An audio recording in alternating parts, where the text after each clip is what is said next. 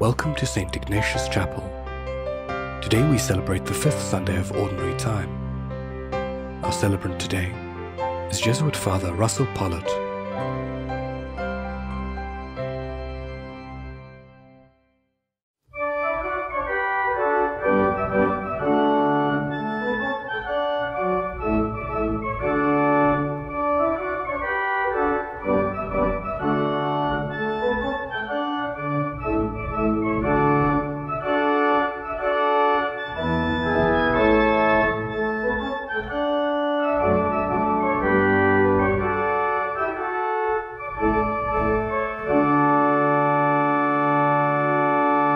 In the name of the Father, and of the Son, and of the Holy Spirit.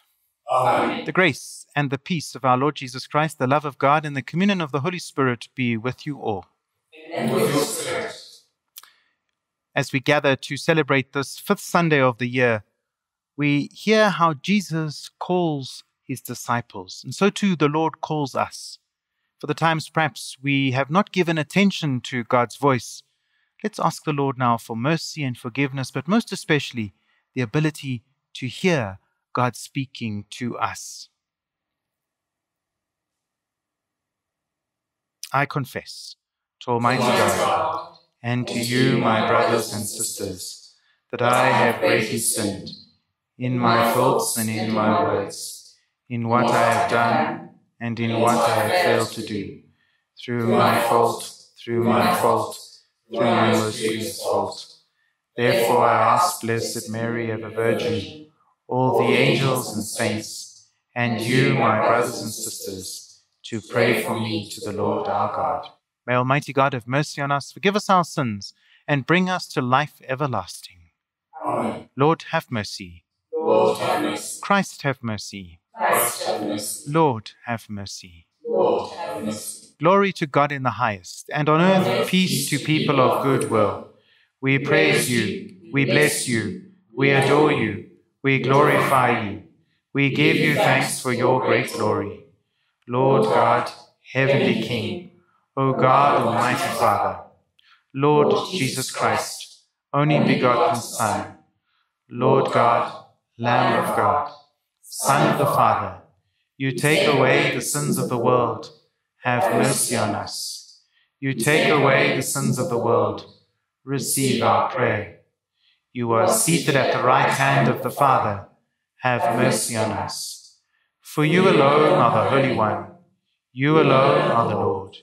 You alone are the Most High, Jesus Christ, with the Holy Spirit, in the glory of God the Father. Amen. And let us pray. Keep your family safe, O Lord, with unfailing care, that relying solely on the hope of heavenly grace, they may be defended always by your protection. We ask this through our Lord Jesus Christ, your Son, who lives and reigns with you in the unity of the Holy Spirit, God, forever and ever. Amen.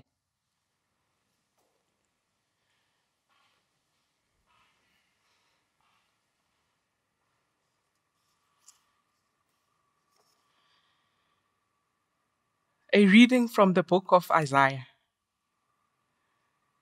In the year that King Uzziah died, I saw the Lord sitting upon a throne, high and lifted up, and his train filled the temple. Above him stood the seraphim. Each had 6 wings, and one called to another and said, Holy, holy, holy is the Lord of hosts. The whole earth is full of his glory. And the foundations of the thresholds shook at the voice of him who called, and the house was filled with smoke. And I said, Woe is me, for I am lost, for I am a man of unclean lips, and I dwell in the midst of a people of unclean lips. For my eyes have seen the King, the Lord of hosts. Then flew one of the seraphim to me, having in his hand a burning coal, which he had taken with tongs from the altar. And he touched my mouth and said, Behold, this has touched your lips. Your guilt is taken away and your sins forgiven. And I heard the voice of the Lord saying, "Whom shall I send, and who will go for us?" Then I said, "Here I am, send me." The word of the Lord. Thanks be to God. In the presence of the angels, I praise you, O Lord. In the presence of the angels, I praise you, O Lord. I thank you, Lord, with all my heart. You have heard the words of my mouth. In the presence of the angels, I praise you. I bow down toward your holy temple. In the presence of the angels, I praise you, O Lord. I give thanks to your name for your merciful love and your faithfulness. You have exalted your name and your promise over all. On the day I called, you answered me. You increased the strength of my soul. In the presence of the angels, I praise you, O Lord. All earth's kings shall thank you, O Lord. When they hear the words of your mouth, they shall sing of the ways of the Lord. How great is the glory of the Lord.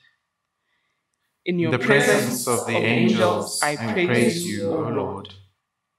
With your right hand you save me. The Lord will accomplish this for me. O Lord, your merciful love is eternal. Discard not the work of your hands. In In the your presence of the angels, I praise you, O Lord.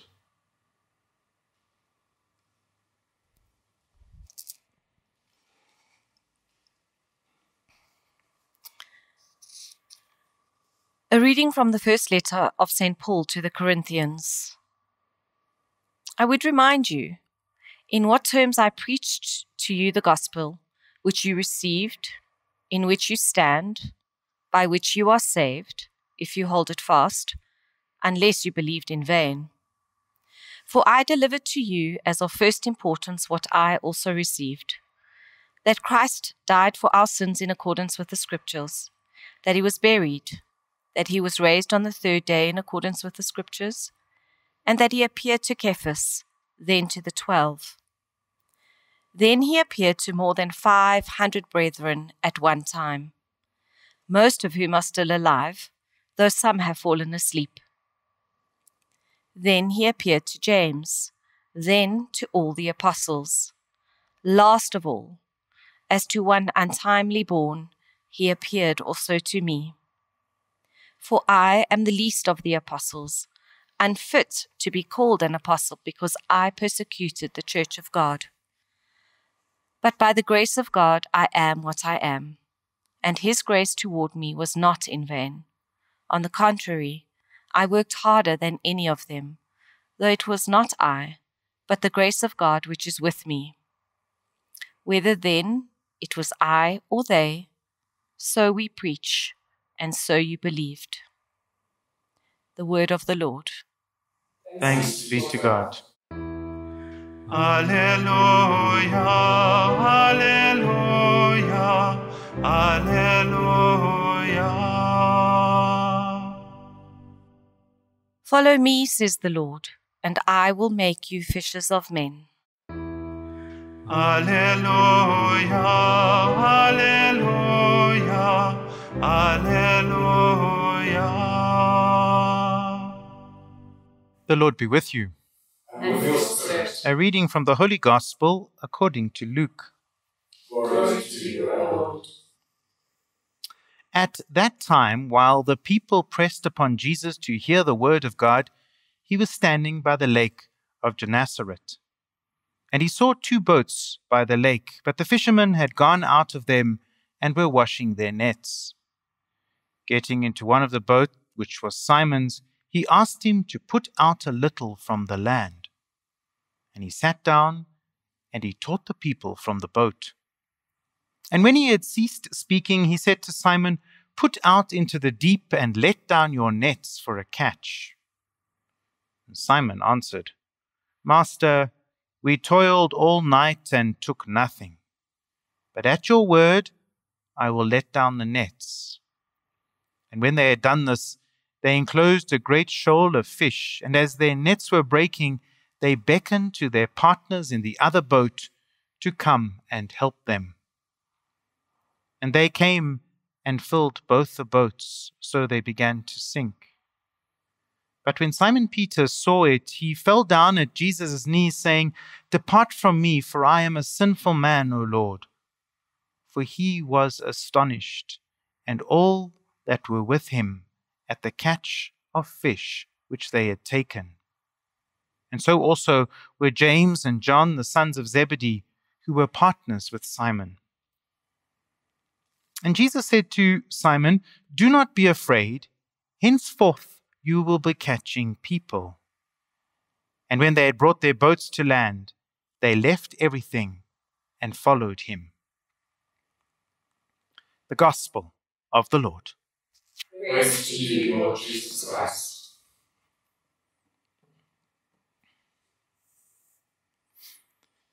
I invite you to picture the Sea of Galilee. I've had the privilege of being able to stand at the edge of that sea. It is a beautiful place surrounded by mountains. The Sea of Galilee is a freshwater lake about 20 kilometers long and more or less about 9 kilometers wide.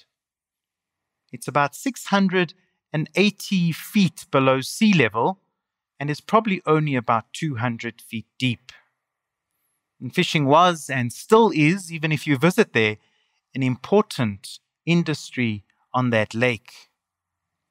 The sea, surrounded by these high hills on all sides, separates different parts of the geography of the Holy Land. And this sea is also called the Lake of Gennesaret, or the Lake of Tiberias, the Sea of Galilee. And geographically, Jesus' preaching centered around this sea. And according to all the synoptics, Matthew, Mark, and Luke, Jesus called his first disciples away from their fishing fleets on this sea, where today's event that we hear about in the gospel takes place. If you look carefully at the New Testament, you will notice that the sea represents a place of conversion. On the sea, nothing happens normally. It's always in an abrupt way, a marvelous or a difficult way. Some of the most dramatic miracles of Jesus take place on this very sea. Jesus calms a storm on the sea. Jesus walks on water on the sea. And after his resurrection, it is on the shore of the sea that we hear in John's Gospel Jesus making a braai to feed his disciples. In today's Gospel, Jesus is preaching on the shore of the sea, and we hear that the crowds are pressing on him, and so he hops in a boat to give himself space to be able to teach them. And then we are told at the end, he says to Simon, "Throw out your nets." And Simon says, "We have caught nothing all night."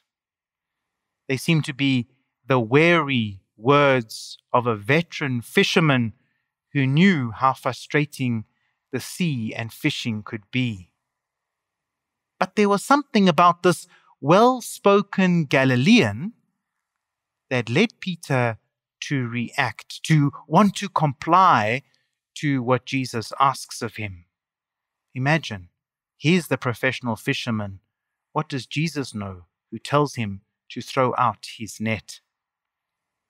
Despite the frustration perhaps of a night-long toil, Simon's willingness to follow Jesus' suggestion and to put the nets out into that deeper water prepares for all that happens next. I wonder in our own lives if we too have moments where we feel weary, perhaps tired of the routines of daily life. Maybe we, like Simon, want to give up. And yet, maybe there are times we notice too when we feel exactly as Simon does, somebody nudges us or invites us or even maybe instructs us to do something. And maybe that's not someone from outside, but it could be the inner voice that says to us, just do this or that at this moment. Give it another try. Persevere. I wonder if you can identify one such moment in your own life. And notice what happens after that. This miraculous catch takes place. A whole school of fish, we are told, straining the nets and the boat to breaking point. Peter sinks to his knees in front of Jesus, this mysterious figure, and says to him, "Depart from me, Lord, for I am a sinful man." This could mean a number of things. Leave me, Lord, I am a sinner. If only you knew who you were speaking to. My spirit is dull, or my heart feels faint. I am a burden to my companions. Maybe even I'm a laughing stock to those around me. Just move away from me. And yet Jesus says to him, "Do not be afraid, Simon. Now you will catch people." Jesus says to this discouraged fisherman, "I shall not depart from you. I know who you are. I know your past, but that is not what is important to me, because right now I need your hands and your feet, your heart and your life. I have cast my nets wide, and you happen to now be my best catch." In our lives too, the Lord gives in abundance, perhaps in ways that we don't see or in ways that we don't expect, maybe in ways which even seem to be unconventional, as is the story in the gospel. Is there such a moment in your own life, a moment when God has opened a door for you when you least expected that to happen, offered you something that seemed unconventional even to your own way of thinking? A moment when God has maybe, through another, assured you of your goodness and asked you to do something new, and therefore given you a newfound confidence, as we see Peter is given.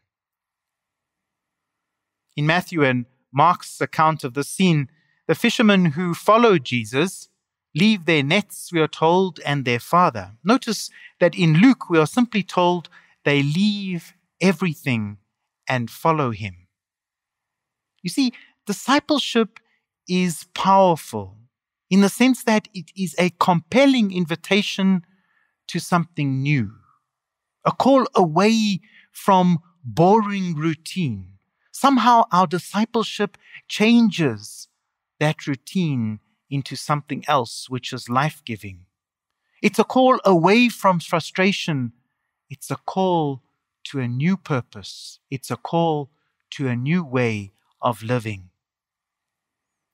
Jesus invited these fishermen to be fishers of people, to be engaged in the struggle with the raging waters of a different kind of sea. The sea that was both their source of life and food, their livelihood, but the sea too that is mystery, at times threatening and at other times chaotic. The sea that could take their lives, but the sea that could also feed them. And maybe that's the third reflection for us today. In what way is Jesus calling me now? What challenge lies before me now at this point in my life and my journey of faith? What is the source for me now? What is the mystery for me at this moment? What might be the chaos or the threat? Put in another way, maybe, what is the weather like at this time in your own journey of life and faith? Where is Jesus now? Finally, I want you to notice just one more little thing.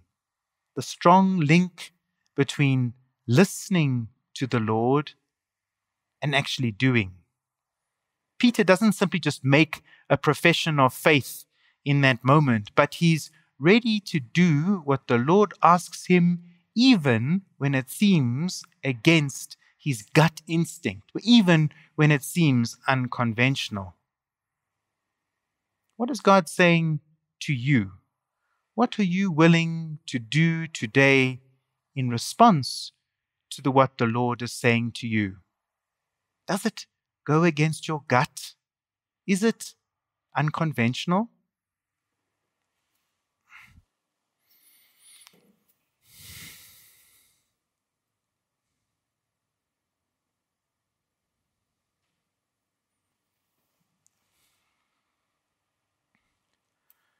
Let's pray together now a profession of faith as we say the Apostles' Creed.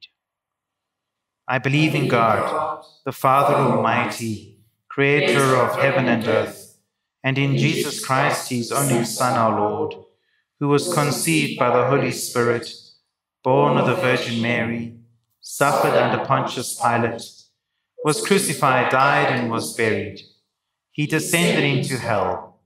On the third day he rose again from the dead. He ascended into heaven and is seated at the right hand of God the Father Almighty. From there he will come to judge the living and the dead.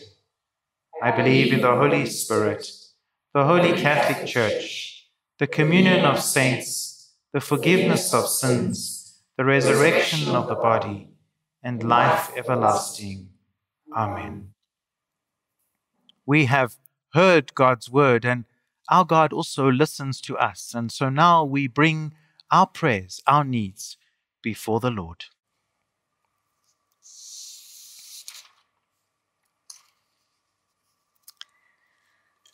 For all of us gathered to pray today, that we, like Peter, would be open to receiving from God in ways that might seem unconventional or impossible to our way of thinking.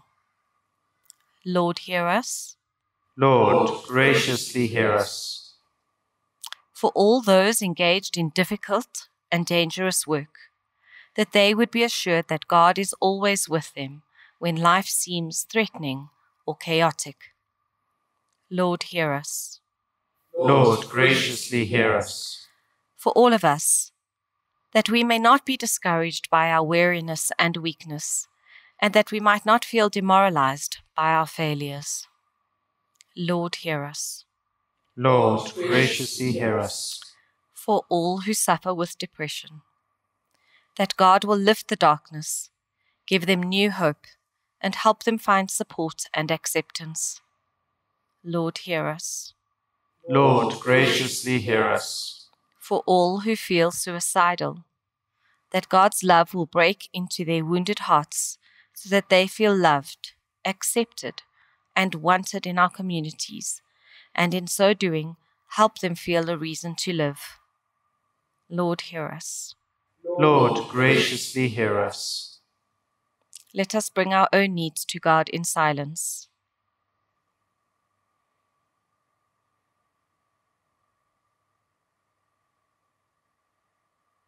For these we pray. Lord, hear us. Lord, graciously hear us. Lord our God, we give you thanks that we can make our prayers known to you. Those we speak out loud, but the prayer too in the heart of each one, through Christ Jesus, your Son, and our Lord. Amen.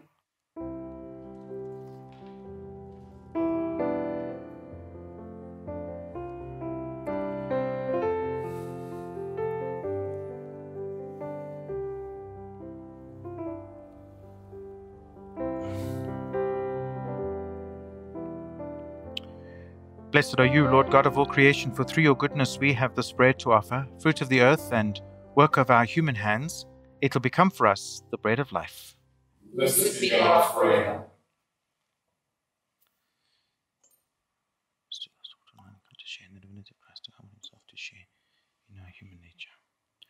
Blessed are you, Lord God of all creation, for through your goodness we have this wine to offer, fruit of the vine and work of our human hands. It will become for us our spiritual drink. Blessed be God forever. Lord, we ask you to receive us and please thank us for the contrite hearts. Wash away our iniquities. Cleanse us of all our sin.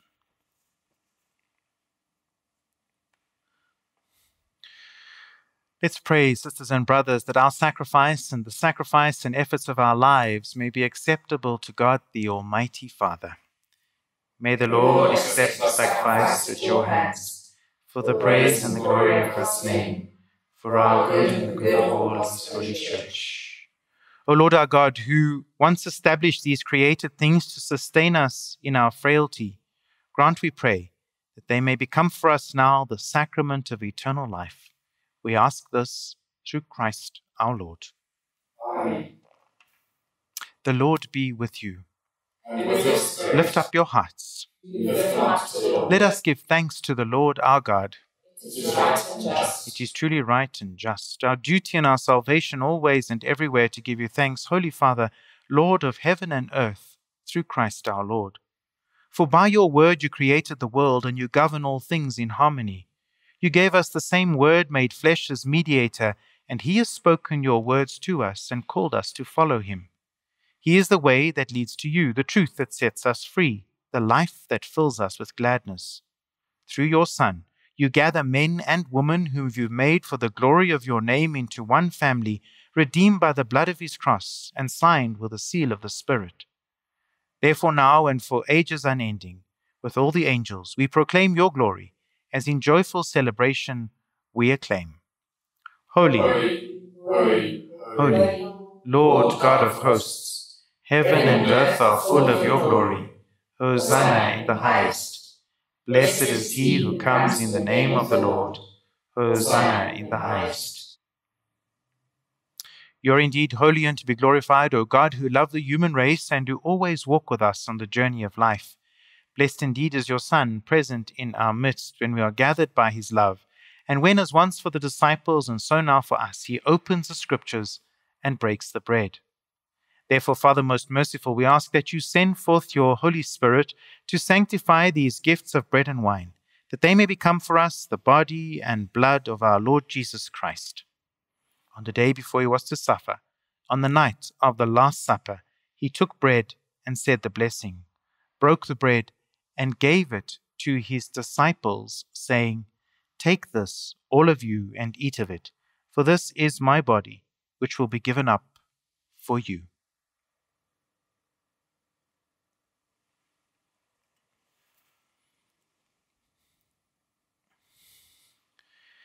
In a similar way, when supper was ended, he took the cup, and giving you thanks, he gave the cup to his disciples and said, Take this, all of you, and drink from it, for this is the cup of my blood, the blood of the new and eternal covenant, which will be poured out for you and for all for the forgiveness of sins. Do this in memory of me.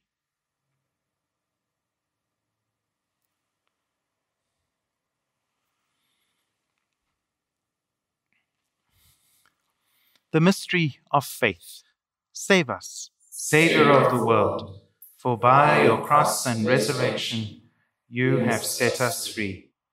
Therefore, Holy Father, as we celebrate the memorial of Christ your Son, our Saviour, whom you led through his passion and death on the cross to the glory of the resurrection, and whom you have seated at your right hand, we proclaim the work of your love until he comes again, and we offer you the bread of life and the cup of blessing. Look with favor on the offering of your church, in which we show forth the paschal sacrifice of Christ that has been handed on to us. And grant that by the power of the Spirit of your love, we may be counted now and until the day of eternity among the members of your Son, in whose body and blood we have communion. By our partaking of this mystery, Almighty Father, give us life through your Spirit. Grant that we may be conformed to the image of Jesus, your Son. Confirm us in a bond of communion, together with Francis our Pope and Buti our Bishop, with all other bishops, priests, and deacons, and your entire people. Grant that all the faithful of the Church, looking into the signs of the times by the light of faith, may constantly devote themselves to the service of the gospel. Keep us attentive to the needs of all, that sharing their grief and pain, their joy and hope, we may faithfully bring them the good news of salvation and go forward with them along the way of your kingdom.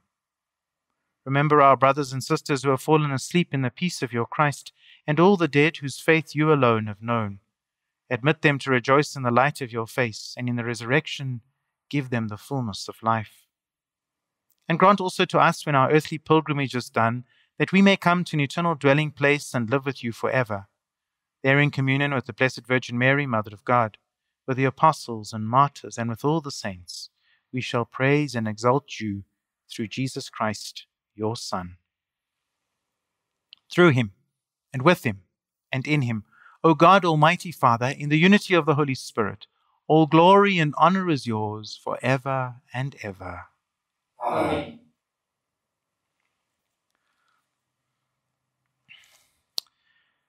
At the Saviour's command and formed by divine teaching, we have the courage to pray. Our Father, who art in heaven, hallowed be thy name. Thy kingdom come, thy will be done on earth as it is in heaven. Give us this day our daily bread, and forgive us our trespasses, as we forgive those who trespass against us. And lead us not into temptation, but deliver us from evil. Deliver us, Lord, from every evil. Graciously grant peace in our days, that by the help of your mercy we may be always free from sin and safe from all distress, as we await the blessed hope and the coming of our Saviour, Jesus Christ.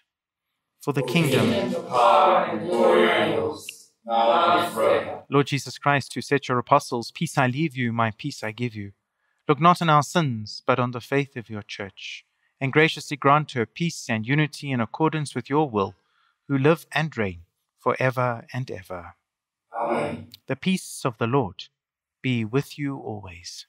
And with your spirit. Let's pray for a moment for peace in our own hearts, in our families and communities, in our society, and all those places in the world where there is no peace.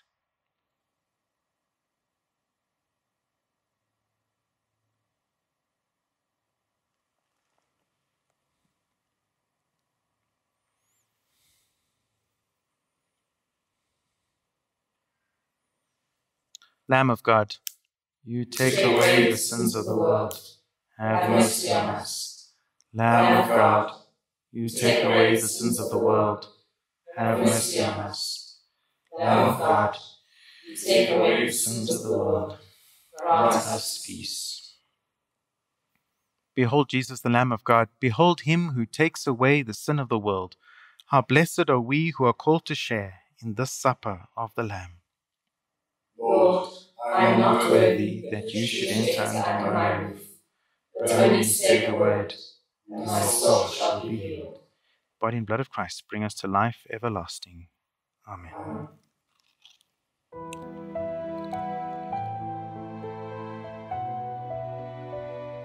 Although you cannot receive physical communion with us now, we invite you into a moment of spiritual communion. The great medieval theologian, St. Thomas Aquinas, defines spiritual communion as an ardent desire to receive Jesus in the Holy Sacrament, and a loving embrace as though we had already received him. His words are echoed by the great mystic and fellow doctor of the Church, St. Teresa of Avila, who wrote, "When you do not receive communion and do not attend Mass, you can make a spiritual communion, which is a most beneficial practice. By it, the love of God will be greatly impressed on you." At this moment, we invite you to focus on Christ and your longing for union with him. Express your desire to feel his grace coursing through you, giving you strength and courage, particularly in these difficult times. In your desiring union, you are united with us and to Christ. In this moment, we experience the reality that is already here.